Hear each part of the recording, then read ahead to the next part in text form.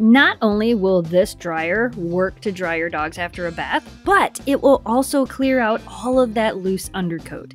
This product was sent to us in return for our honest review. We have dogs that shed a lot, so having our own dog dryer / blower is a must. This is a 4.5 horsepower blower, so it has a high velocity blowing force, but it's also fairly quiet. There are controls on the front of this machine to control the airflow and also control the heat. I will say, be careful using heat when drying your dogs. The machine can get pretty warm, so just make sure you touch the air before blowing it at them. I usually leave the heat on the lowest setting myself. The blower comes with a nice long hose and a few attachments. You can easily switch between the attachments as needed. We used this machine to blow out our dog's loose undercoats, and look at all this fur fly. It was powerful enough to get all of that loose undercoat fur out. You can hear in this video that the unit is fairly quiet for a blower.